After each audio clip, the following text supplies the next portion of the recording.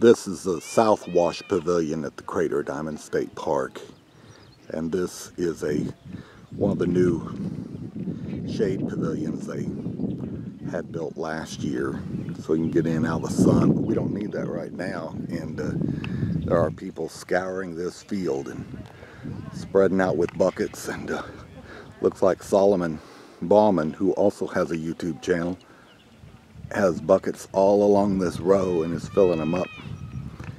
So a lot of people surface searching, some filling their buckets with gravel from the ditches and the drains. And Marshall Reef, famous diamond finder over here, says he's found about 2,500 diamonds, his largest a 5.50 white. He's in the East Drain that he's very familiar with, has spent a lot of time over here and found a lot of diamonds here.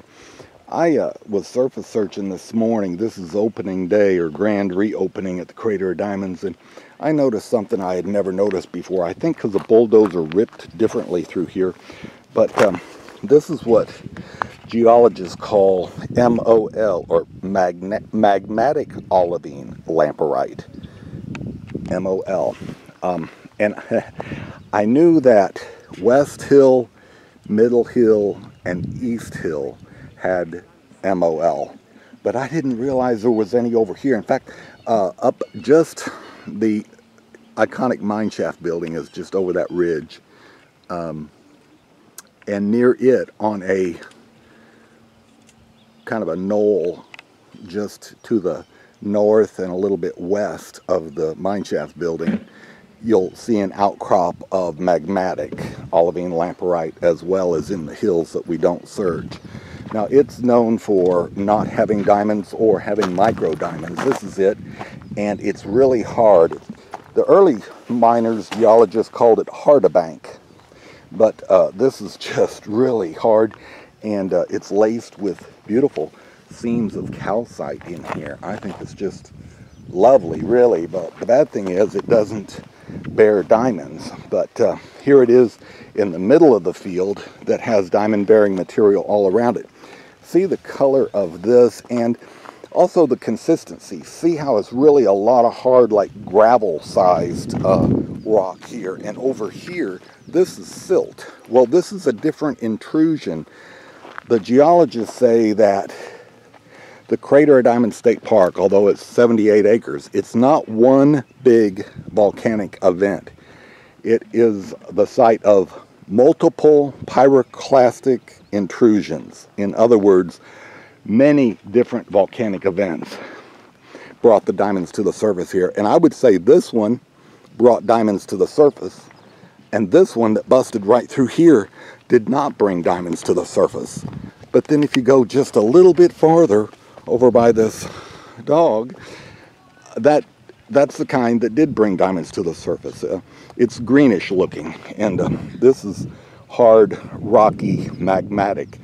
But if you want a specimen to take home that's going to last for years, this magmatic is really good to pick up, and really it's beautiful with all the veining going on in it. And I like it. There's even clasps inside contained in this, and interesting looking stuff. And over here, just the way the bulldozer ripped through here in the past, there are large specimens of this magmatic sitting around. See, it doesn't weather like the other does. It doesn't break down. The other will turn to silt and wash away, but this magmatic pretty well stays intact. And there's a pretty good pile of rocks to pick from here. These are magmatic as well, but then right on down where he's digging in the ditch, which is prime spot, like a gold prospector would say, that's where you would dig for diamonds. I just talked to him about it, and he understands the theory of how diamonds would settle and drop out there. But down there, it's diamond bearing. Up here, the magmatic isn't, but it's just a small area, and upstream from here does have diamonds on both sides, all sides. There's just one little spot here where the magmatic intruded, but it's pretty neat stuff when you know, get up and look at it really close. It's got a lot going on in it. It would make a great specimen. Worldwide, lamproite is very rare. I mean, you could take a piece home for your rock collection that nobody else on your block has, because it's not very common worldwide.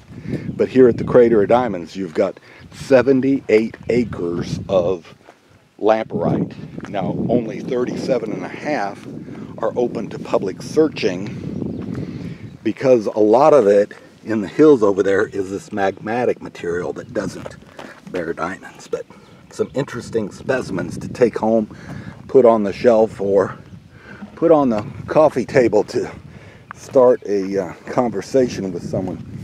But fascinating, just surface searching here and seeing our opportunities that have laid out in the sun and the rain and the wind and eroded for the last 2 months without anybody searching it. But we've got a good 500 people here today searching it.